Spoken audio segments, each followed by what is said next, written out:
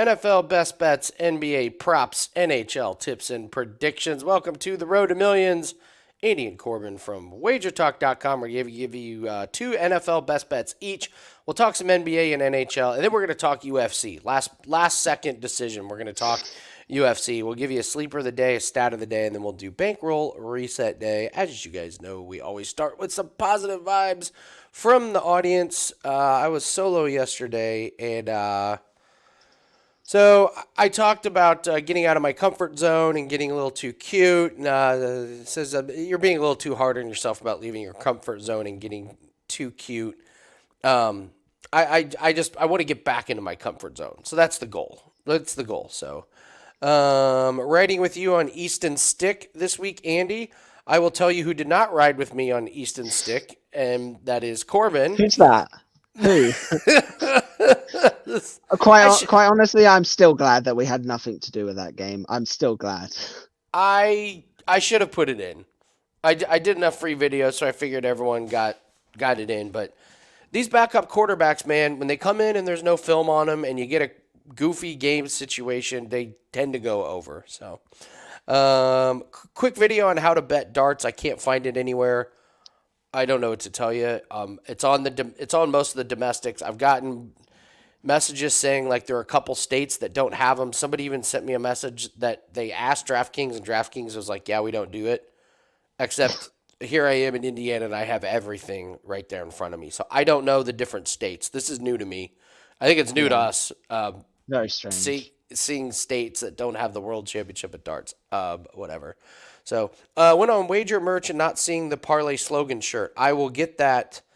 I will get that fixed because I have a link to it. They sent me a link. I'll make sure it gets up there. And then I'm absolutely going to run a special after the first of the year involving get 7 days and like half off a t-shirt or something. But we'll get those. So leave us a comment, guys, and please hit the thumbs up button. It helps the algorithm out. Tell us what your best bet is for today, what you're looking forward to for this weekend. Let's do best bets here real quick. Corbin, I'll start. Kyler Murray over 209.5 passing. I think this won't be on anybody's radar, and it's one of the reasons why I like it. He's playing the 49ers, so you're thinking, well, you can't possibly bet, on the anybody playing the 49ers. You can pass on them, and it mostly comes in the second half, but that's fine. It doesn't matter how you get there. So the 49ers, they're averaging giving up 230 yards plus in passing per game. Last three, they've given up 222. Kyler Murray's coming off a game where he barely needed to pass the ball. It was that goofy game against the Steelers with the weather delays, and they ran the ball a bunch. But earlier this year when they played and Josh Dobbs was a quarterback, they threw for 250-plus yards on San Francisco. I don't think that the game script is going to be the Cardinals ahead. So I think Kyler needs to pass. Jalen Hurts threw for almost 300 yards against him. Drew Lock threw for almost 270 yards against this 49ers team. So I think this number is way too low. I see Kyler Murray kind of in comeback mode.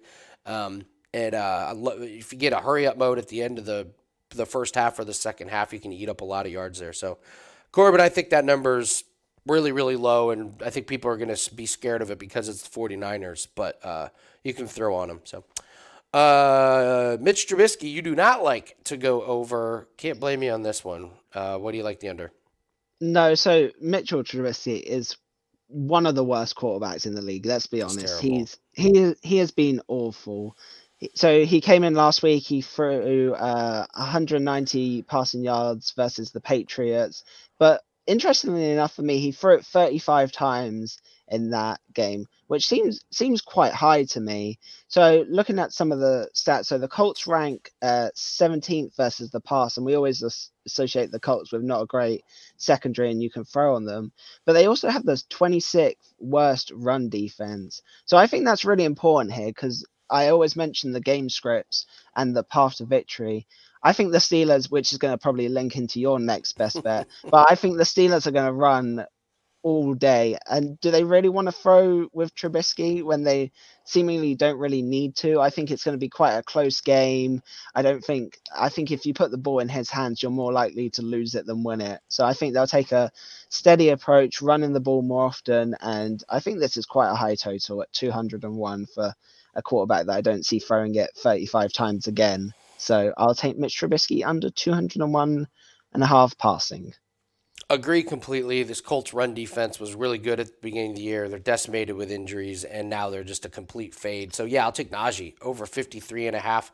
Colts team has given up over the totals to Joe Mixon, Derrick Henry, and Rashad White easily over the last 3 games. Last week, Najee Harris rushed for 29 yards. The Patriots have allowed 56 yards rushing per game the last 3 games. They are elite. How's Indy done? Well, they give up 138 the last 3 games. So Najee's getting a very, very easy defense compared to last week. So I think they hand him the ball a lot. The last thing you want as a Steelers coaching staff or fan is to watch Mitch Trubisky back up and pass. So I think it's the big Steelers running backs. I think over attempts could be a good one. Wouldn't surprise me if Jaylen Warren got over his attempts and his rushing yards, but Najee over as a play for me. Corbin has caught Taylor Swift fever, all in on Travis Kelce here. Yeah. We've seen his total dip this year. I don't even remember in years past when his total was 66.5, so you like his over. Yeah, this number shocked me. Don't get me wrong, he hasn't had the greatest of years, but to see a 6 at the start of a Travis Kelce number is quite shocking, quite honestly. So obviously they're coming off that controversial ending to the game. Mahomes is all fired up. I think this is a spot where they're just going to turn it on. And you look who he's going to throw to. He has so many options, but so many of them are god awful, quite honestly. He just goes to Kelce every time, and the uptake in the recent success has gone. So he's had 83, 81, and 91 receiving yards the last 3. I think the tables are turning. I think he's looked a lot healthier, a lot better in the last couple of weeks. So I'm going to take Mahomes in a game that I think he's going to throw a lot. I think he's going to want revenge for what happened last week, and I think they're going to try and get right, quite honestly. I think Kelce's the way for this offense. So don't forget that big catch got taken away. He would have exactly. He would have had a lot more yards added to that one. So there you go. That's why I'm just confused at this number, considering the last 3, and you talk about that catch that would have taken him over 100 as well. It's like, yeah, why is the number so low? But that's the spot I like. So. Kyler Murray over passing, Trubisky under passing, Najee Harris over rushing, and Travis Kelce over receiving. Those are your 4 NFL best bets. What do we have up, guys? We've been talking about it all week. Promo code GIFT25, GIFT, gets $25 off a 7-day pass. We've already got the 5% NFL pack. College football play has been uploaded. You're going to get all of our NHL plays, UFC plays that we'll have for tomorrow, all sports, all percentages. The World Championships of Darts has officially started, so you can lock in all those plays. Just use the promo code GIFT25 at checkout at WagerTalk.com. Let's go to the sneaky play of the day. I'm going to Buddy Hield under 7.5 rebounds plus assists. He is not getting this done. Gone under in 14 out of 16 games. What's really strange is he's averaging 3.2 rebounds and 2.6 assists. So I'm very happy that we're getting 7.5. When he goes over, he really goes over. His last 2 times he's gone over, he's had 13 and 10. You look at some of these games where he's gone under, there's a lot of 3s and a lot of 4s in there. So it's not like he's just barely, going under it. So Buddy Hield, they play Washington tonight. They played earlier this year. It was actually the first game of the season. He went under this total in that game. Washington is truly terrible. And one thing Corbin and I were talking about, with Halliburton there, it's tough for guys on the Pacers to get assists. I mean, Halliburton's up there putting up 14, 15 assists. That's not a lot of assists left for everybody else. So I think this may be a play that we ride for a little bit. So Buddy Hield. And then for our stat of the day, Josh Allen has an interception in 9 straight games. The Cowboys have 13 interceptions, and Allen is only minus 150 to throw an interception this Sunday. Corbin, this line worry is. I'm like, why is this not minus 180? Why? I don't know. He throws one every game. Like, who knows? It's a little. It's certainly tempting. Yeah. So. All right, we just added this one before we do Bankroll Reset Day. great work by the graphics department. Really went all out. You, uh, You can tell US. Andy. You can tell Andy spent a couple of hours making this slide. The attention to detail, the color. It's just such a vivid, attractive slide. So Notice how the font is a different color from the background. So all right. Well, here, let me pull it up. So Corbin, you want to talk about some UFC lines. So let me pull up the UFC lines here real quick. The biggest worry, not worry, but the biggest one that you and I disagree with is Lipsky and Casey O'Neill. You want to start with that one? yes, I think Casey O'Neill is levels above Lipsky. I think she's better everywhere, and I think she's truly going to dominate in this matchup. She's faster. She has a better gas tank. She's beaten better people. And she mixes in the kicks and the range so well. Lipsky's such a lazy thrower. She has absolutely no head movement. She literally just stands there and has a punching bag and then tries to walk forward straight into O'Neill's shots. I think she has a slight reach advantage, particularly with the leg kicks. And I think she's going to chew her up from range, quite honestly. I even think she may dominate so much that she gets a late finish. So I really like Casey O'Neill this weekend. All right, so I kind of disagree with you that she's beaten better competition. She lost to Jennifer Maia, split decision against Roxanne Modafferi. Come on, come on. She did beat Shevchenko, not that Shevchenko, the other one. So, and then, hey, I'll give it to you. You know, she did finish Laura Fritzen back in 2021. So I disagree with your point on that one. I hate this line at minus 192. All I know is I watched Casey O'Neill. I will give her credit. She walked forward against Jennifer Maia. The problem is she walked forward into 100 punches. She got lit up on the feet. She was bloodied up. She was beaten. Her head movement was non-existent. She was coming off of surgery, knee surgery. So I know she got that fight out of the way, but Lipsky just has a way of making these fights close even when they shouldn't be. And she's coming off a fight that she should not have won against Melissa Gatto, but she made it close enough. She did stuff a takedown or two late, and I think her cardio is better than you're giving her credit for. I think this is going to be a classic 1-1 going into the third round, and we're going to be sweating out what happens there. So I will point out that one of the more just disappointing nicknames is Ariana Lipsky. Her nickname is Queen of Violence, and she doesn't have any knockouts in the UFC. I think she has one finish, and it was a knee bar. So the Queen of Violence went to decision against Mandy Baum. So I think we need a nickname change in there. So Casey O'Neill and Ariana Lipsky. I can't get there on O'Neill.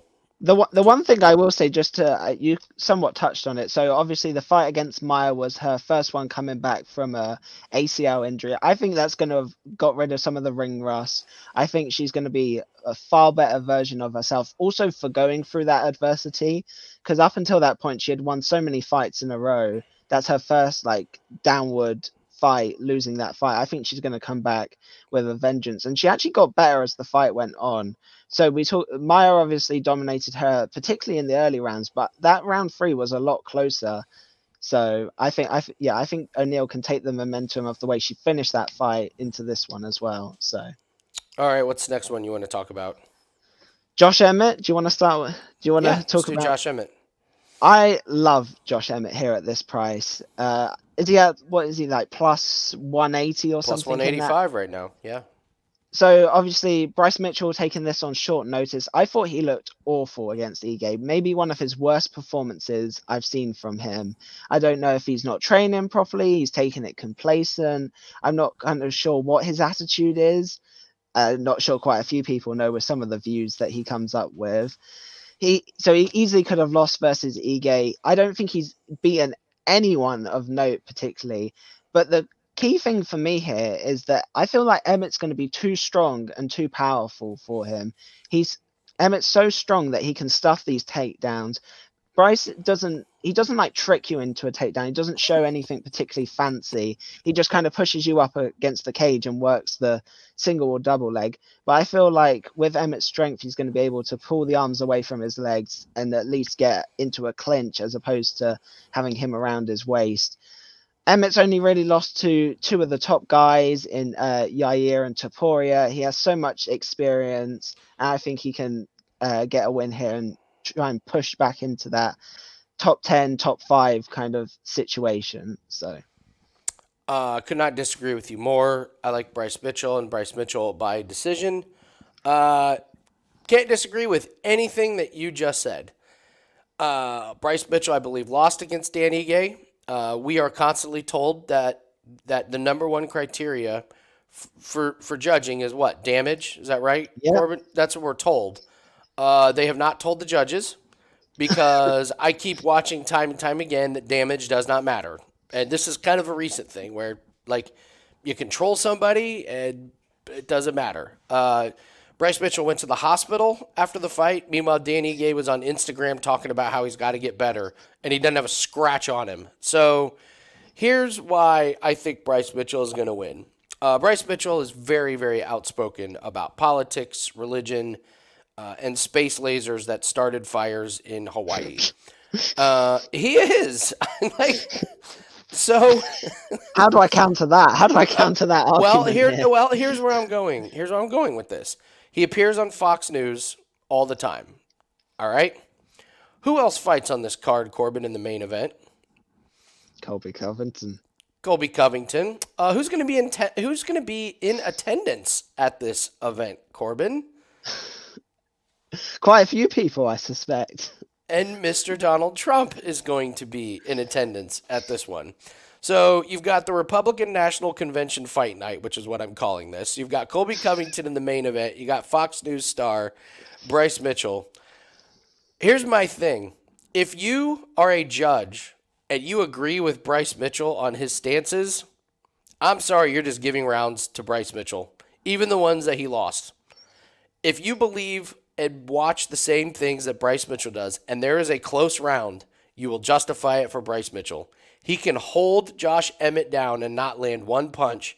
Emmett can land 20, and the judges will absolutely talk themselves into giving him that is like literally why I think he won against Dan Ige. Because I went back and watched that fight. There's no way you can look at the criteria that the UFC gives you and says, well, Bryce Mitchell clearly won that fight. So that's my conspiracy theory, that Bryce Mitchell is going to win by decision. And if you notice, when did he lose? He lost to Topuria because it got finished, and he lost on The Ultimate Fighter to Brad Katona when he got finished. So he's never lost a decision, and it doesn't matter if he's going to be out of shape and not striking, because I think the judges have already made up their minds. If a round is close, it's going to Bryce Mitchell. That's my theory.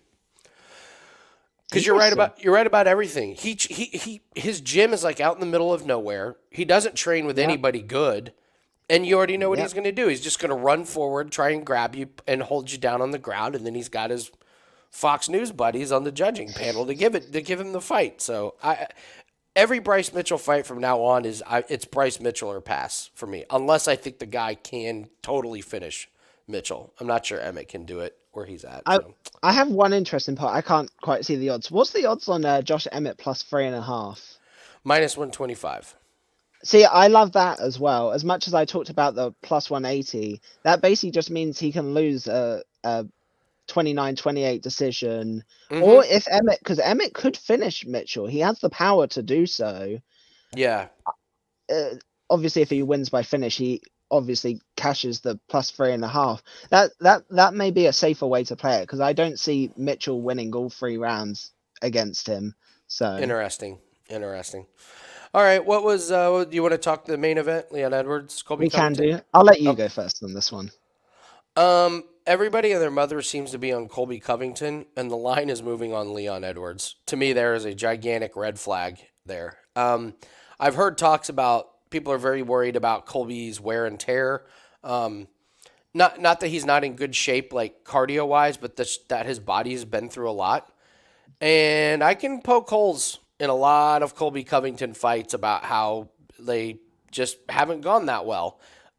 He beat Jorge Masvidal, who's a bonehead, and who they literally said afterwards that we came here to fight. He came here to wrestle. Like, you didn't know Colby Covington was going to wrestle. Give me a break. Before that, loses to Usman. Before that, beats Tyrone Woodley.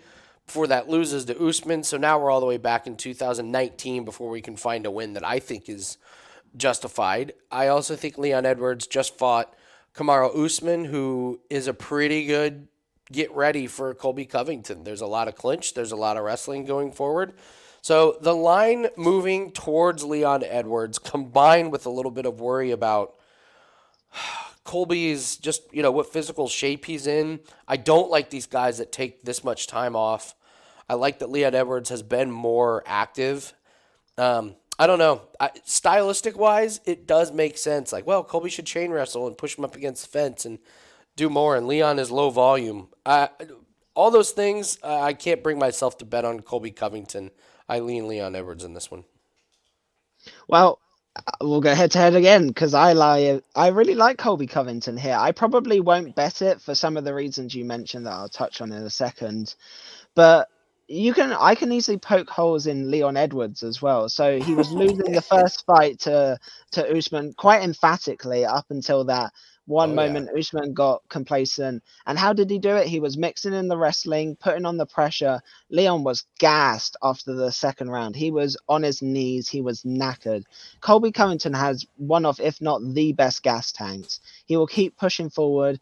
He'll chain wrestle, as you mentioned. I think he'll get him down quite easily. I don't think Leon Edwards' takedown defense is good enough, quite honestly. I think Colby's probably more motivated maybe in this matchup. Obviously, he hasn't held the belt. Usman's now out of the way. This is really his last opportunity, I think, to make a push, particularly at his age. Leon's obviously won the title. It's harder to stay champ once you're at the top. He's had his moment, the head kick, the retaining in London. I think I could easily see this being a letdown spot, because we also then talk about Usman Edwards too, and everyone can say, oh, Leon was great. I don't think Usman turned up at all there. I don't know if it was injuries. I don't know what it is.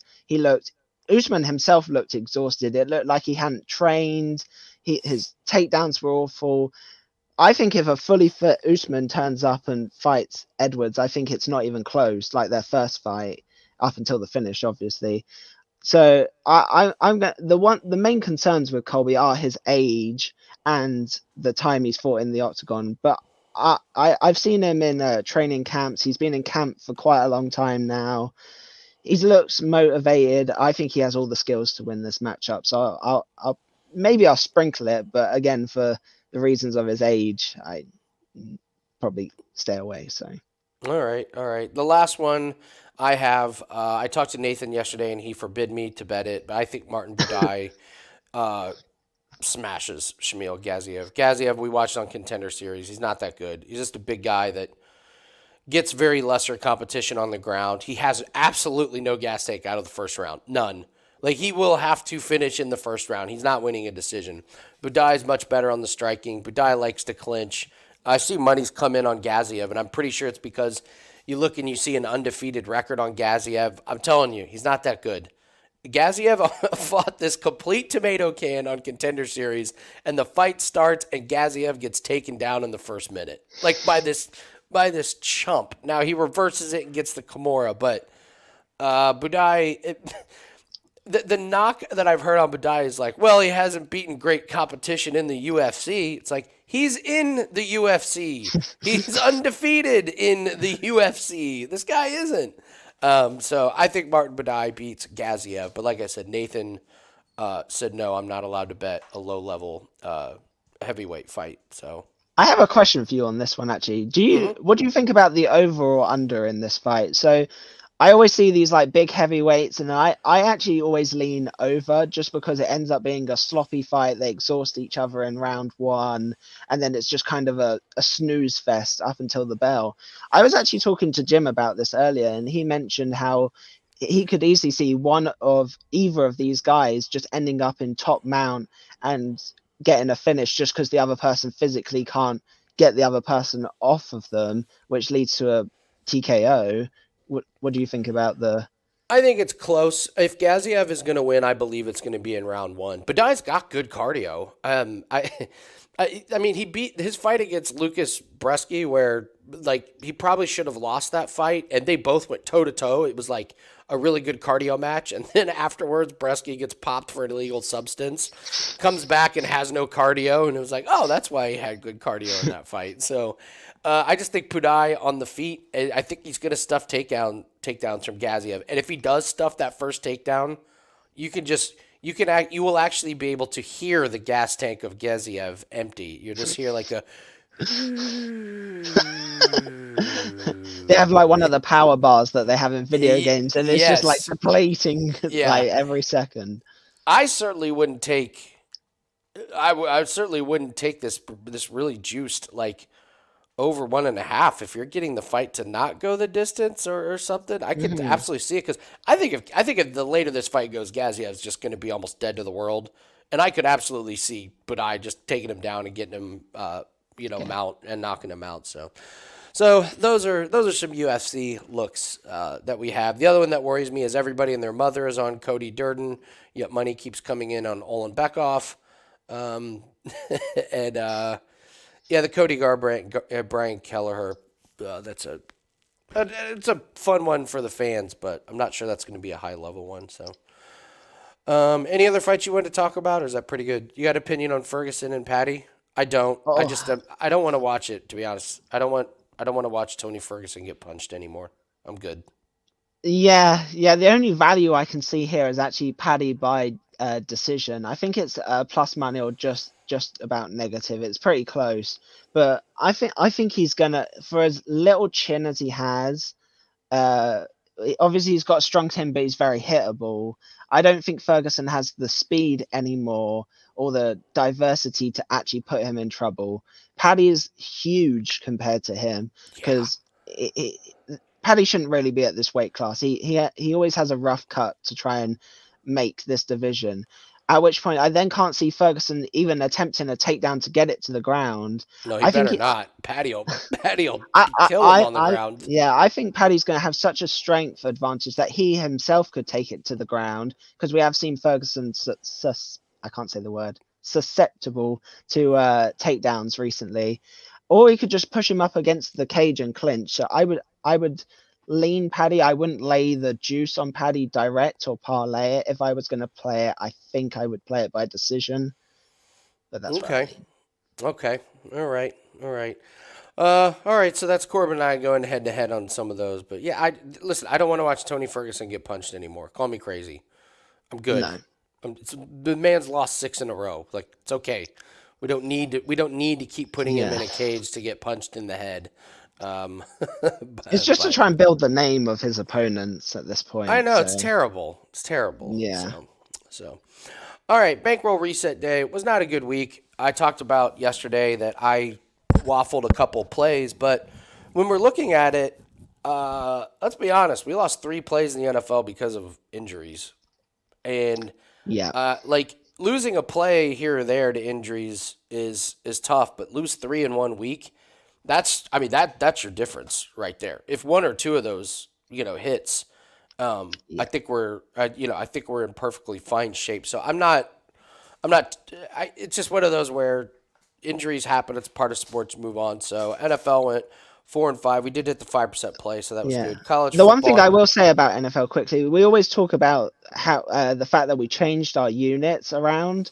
So obviously they're more compressed. The fact that we went 4-5 obviously had the 3 losses by injury, but to only lose 1.9 units, considering the run that we had been on before this, I think is a great example of the units working well to kind of protect us in this situation. So it worked great because this would have been a 20% loss this week if we were using the WagerTalk percentages. So this is exactly what I hoped to accomplish with it. So I am happy that we and we obviously hit the 5% as you mentioned, which is always a great part. So NHL went 3-4. If one of those plays turns around, we have a nice little profitable week. MMA I talked about yesterday.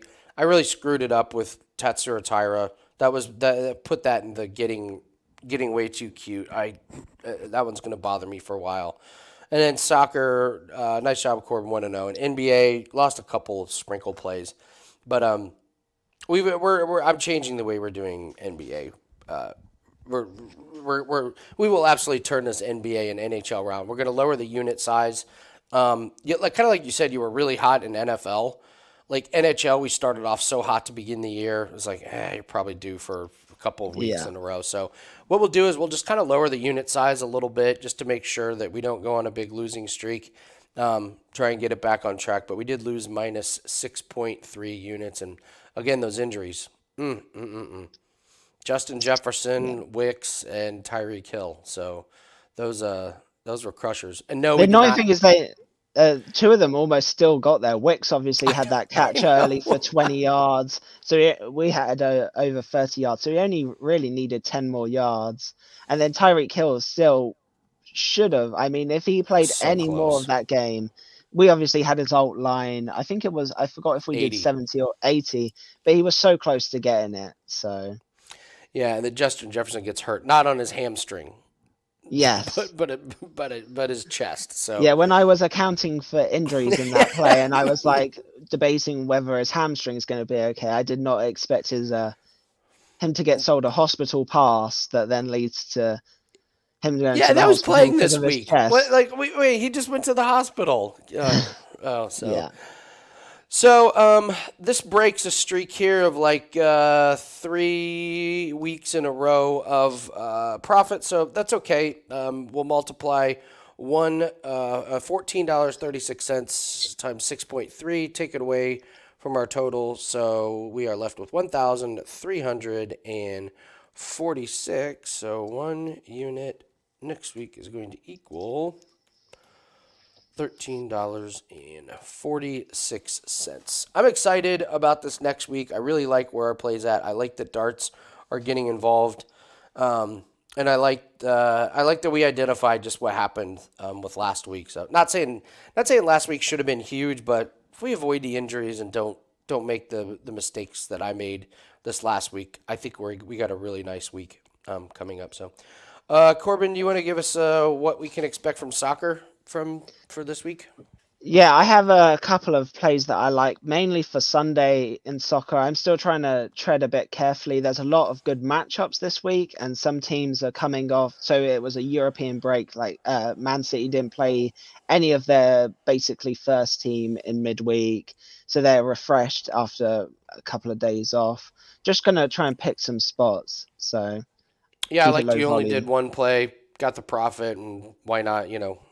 Let's not mess with anything. So, all right, guys, that's going to do it for us. Use the promo code GIFT25, gets $25 off a 7-day pass. It includes all plays, all percentages. So, all right, that's going to do it for us. Good luck on all your plays. We'll see everyone Sunday morning on the Road to Millions. Good luck.